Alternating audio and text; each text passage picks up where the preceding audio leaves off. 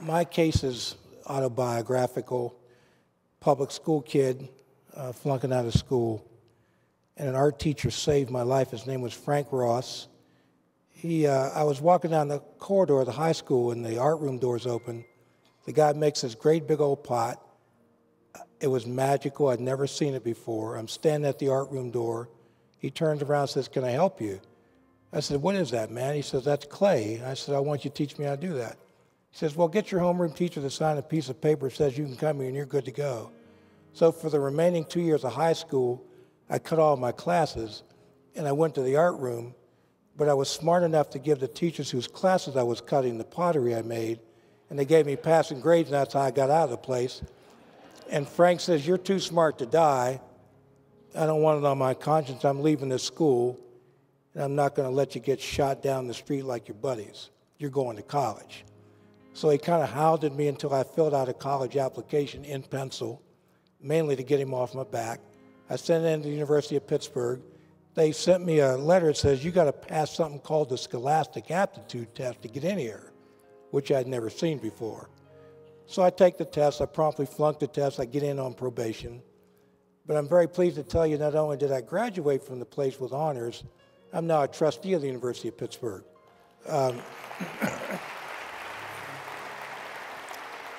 And I was the commencement speaker.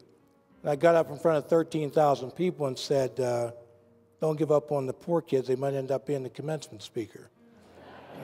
I also won something called a MacArthur Fellowship. And in my class was Stephen Hawking, who did pretty good in the physics business.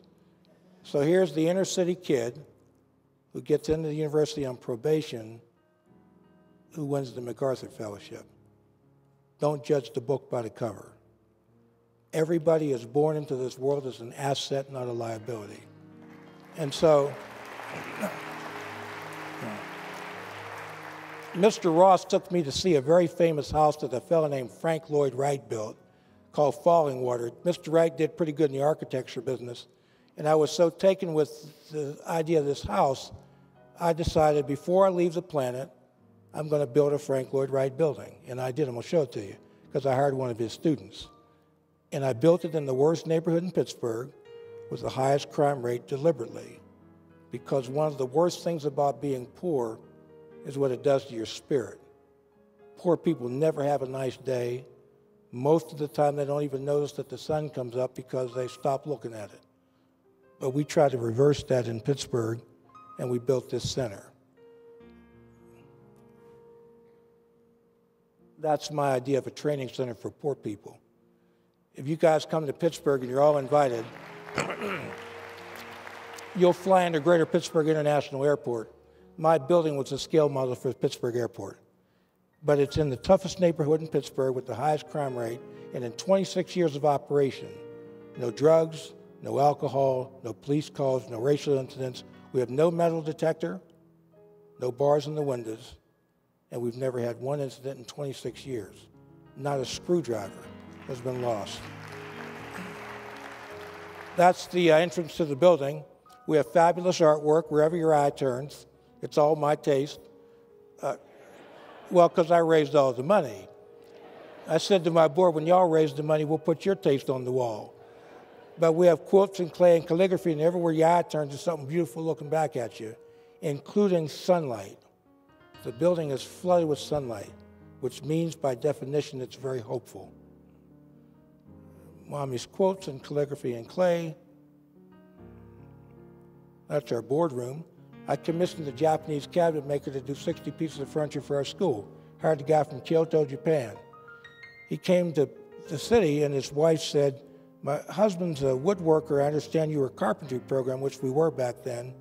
I was wanting to give him a job. I said, "Well, bring the guy over. I'll talk to him." Well, he didn't speak any English. And you can imagine how much Japanese I speak. But I found out he had studied with George Nakashima, who's one of the great Japanese-American woodworkers, and I was hip to Nakashima. I said, "Well, tell your husband I'm going to give him a job teaching carpentry." And he stood up and he bowed and he said, "Please tell Mr. Strickland I'm so grateful for the job, but I apologize that my English is so poor." I said, "Well, tell your husband that the students he's going to work with don't speak English either, so they ought to get along fine." And I hired the guy and worked out all right. And we got 60 pieces out of it for our school.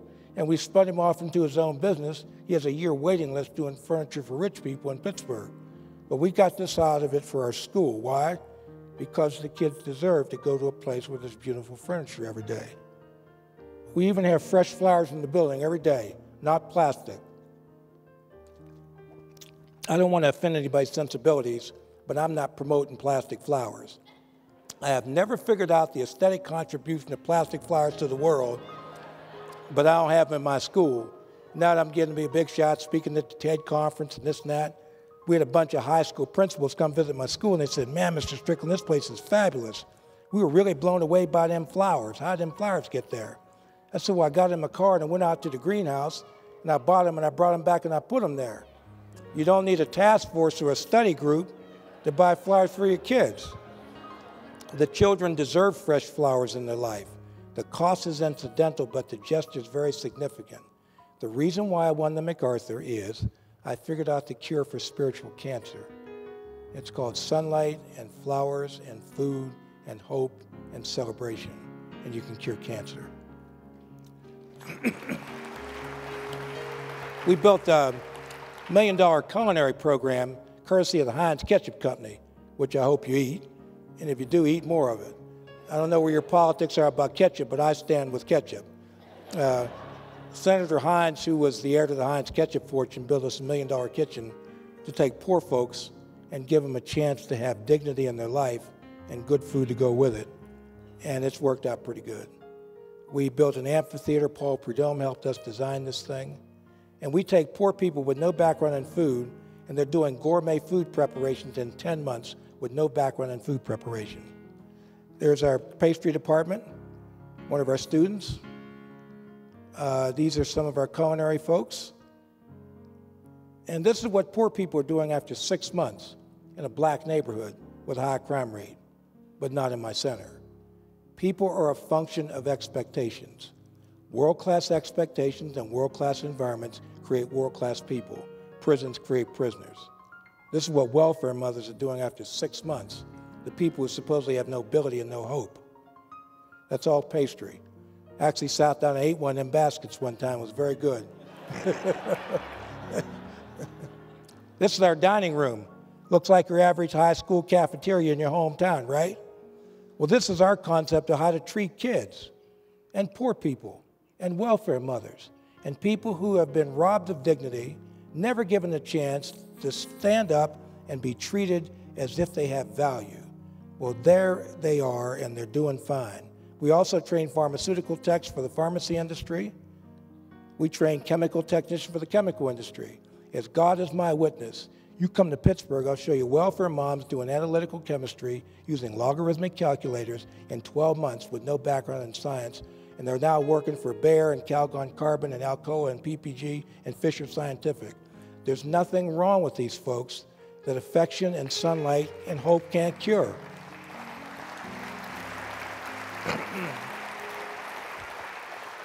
It's our chemistry student. We've made a fascinating discovery that you can quote me on. The only thing that we can determine that's wrong with poor people is they don't have any money, which is a curable condition. It's all in the way you think about people that drives performance. This is the arts program. Remember, I'm the black guy from the 60s making pottery in the streets? Well, I'm still doing it on a much bigger level. And I took the clay program and I expanded it, and we now work with 300 kids who are at risk. Most of them won't graduate from high school on the basis of about 50%. Well, I graduated 95% of them last year. Why? Because there's nothing wrong with the kids. The school system's the problem. The kids are fine. You have to believe in these children, let them know that they have value, give them enough clay and enthusiasm, you can cure what's troubling them. And I happen to be a believer in public education, but we've got to form a partnership and surround the schools to allow them to do what they were designed to do in the first place, which is to make these children exemplary human beings. And if I'm able to do it with no degree in education, there's no excuse why we're living this way. This is all kids' work, by the way, all the kids with no talent. We did a mosaic project with the kids. This is one of the pieces they did, and this is the piece they did for the school. These are all the inner city kids everybody's throwing away. Well, we've made a fascinating discovery. These children are fine. There's nothing wrong with them. but it's the environment and the expectations that drive performance every day of the week. We do photography. The kid who took that picture is now working for Disney. This is the gallery. This is the kid show. This is our idea of how to market the work of inner city kids. Before I got real fancy with my little PowerPoint, I actually had slides in the old days with duct tape on the corner and a slide projector. And I got called out to a place called the Silicon Valley. So I showed up with my slide projector, and these people looked at me like I was from Pluto, man. But that's cool. I blew off the dust, plugged in my little slide projector, told my story. The lady come out of the audience, she said, "Man, what a story. My only criticism is your computers are getting a little bit old." Well, I ain't no high-tech guy. They look about the same to me. I said, "Well, what do you do for a living?" She said, "Oh, I help run a company called Hewlett-Packard." I said, "Well, my dear, there's an instantaneous solution to this problem." And the long and short of it was, we got $1 million from HP and the systems engineer to go with it. But I keep this slide in here for nostalgia reasons, and you never know when an Apple representative might be in the audience. This is what HP built. This is called a classroom. This is how you're supposed to treat your kids. I also built a music hall, and a fellow named Dizzy Gillespie showed up, pretty good trumpet player. And I said, "Why would you come to a black school in the middle of the inner city that doesn't even have a reputation in music?" He said, "Billy Taylor told me a black guy built it, and I didn't believe one to see for myself. And you ought to build one of these centers in every city in America, and I'm going to help you do it." So he allowed us to record the concert. He gave us the rights to the music. And then Herbie Hancock showed up, and Pat Metheny showed up, and Nancy Wilson, and Shirley Horn, and Betty Carter, and Paquita de Rivera. 600 recordings later, 4 Grammys. We also have been nominated for 2 more Grammys in the Latin jazz category. In 2 more weeks, we may have 6 Grammys for a center that's in a black neighborhood with a high crime rate, which ought to let you know that we can stop this conversation and get this thing on the right street and solve this problem. There's some of the people. There's Dizzy. That's Billy Taylor and Jerry Mulligan. That's Pat Metheny and Jim Hall. Their album made the top 10. Paul Simon's engineers came down from Canada and designed this acoustically perfect recording studio. Nancy Wilson, back-to-back Grammys with us. These are children from the public school who come over to listen to music. This was burned out during the riots. I had another box built to hit the streets again, built a 60,000 square foot medical tech building in the highest crime rate neighborhood in Pittsburgh. The thing makes money. I get downtown rental rates in a black neighborhood. So now we've got an economic development strategy that's working out pretty good, and we've never had one incident in that building either. University of Pittsburgh Medical Center is one of our partners. Citizens Bank's in there. Oh, and we also built a greenhouse. We grow orchids. I have the welfare moms growing orchids because it's good for their spirits, and it's part of the cure for cancer. We sell the orchids in the grocery stores, generate money, so everything I'm showing you today is free. There's no tuition for this school. And one of the welfare mothers said, "God bless you, man. I got my dignity back." I said, "Well, how'd you get your dignity back?"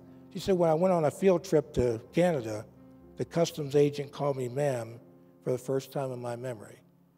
And so we now know that orchids and human dignity are directly connected. This is the product we're growing.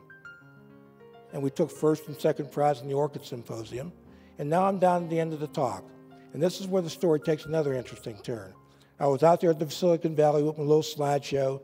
This young man come out of the audience. He said, "Wow, what a story." I said, "Cool, man. What do you do for a living?" He said, "Oh, I built a company called eBay." So that's cool. You got a card? Remember, I ain't the techie guy. I didn't know what eBay was. So I went back to Pittsburgh and asked one of the little techie kids. I said, "What is eBay?" He said, "Oh, Mr. Strickland, that's the electronic commerce network." I said, "Holy smokes, I met the guy that built the company." So I called him up. I said, "Mr. Skull, I've come to have a much deeper appreciation of who you are, man." He said, "I thought you'd figure it out sooner or later." And through his foundation, he gave us $500,000, and we built our first center. And now we're starting to build centers all over the country. We've got Cleveland open, Cincy's open, Grand Rapids is open, and Frisco's open. This is the one in San Francisco before it was fixed up. There's Jeff Skull on the right, Billy Wong, kids doing digital imaging. This is the work that these children are doing. These are all the kids who have no ability, remember. This is Cincinnati, cut the dropout rate to 6%. in 24 months. And I don't live in Cincinnati, I live in Pittsburgh. It's the value proposition. There's the space, there's the kids' work, digital imaging. They turned this into a business. They're doing murals at $10,000 a mural in Cincinnati. This is the one that's in Grand Rapids. Got the dropout rate to 5% in Grand Rapids in 36 months. There's nothing wrong with these children that affection and sunlight and dignity can't cure. There's the space. These are photographs of Dr. King taken during the last 2 years of his life because we wanted these children to know who this man was. There's the space. These are the kids' work. And these are some of the children. And these people used to be called welfare mothers. They're now called pharmaceutical technicians. They're out of poverty, and they ain't coming back. And this is the one we just opened up in Cleveland. We have a waiting list too deep. We've been open 8 months. There are the kids. We saw kids get off the bus for the first time and walk away from the building thinking they got off at the wrong stop. They couldn't comprehend that this beautiful space was for them. So we got that problem figured out. And this is the medical tech program. And this is the one we're going to open in New Haven. And this is the one we're going to open in Boston. And those two centers. And Austin and Buffalo and Brockway are in feasibility. And Reno and Richmond, St. Petersburg, Allentown, Atlanta, Virgin Islands, and Chicago, by the way. We're going to build one here. Halifax, Vancouver, Northern Israel. I have a book out called Make the Impossible Possible. Buy the book. It's big type, it's real short. But every time I sell a book, it creates the opportunity to build a center. And now let me tell you why I'm really doing this. Because Jeff Skull, Mr. eBay, said, I think you're eBay on the social side. I think you're scalable. So the goal was to build 200 centers, 100 in the US, 100 around the world, yesterday. We can change the destiny of our country, for sure. And all these liabilities called poor people can be converted into assets. What is required is hope, celebration, and the spirit of creativity that's in this room right now. And thank you for listening to what I had to say tonight.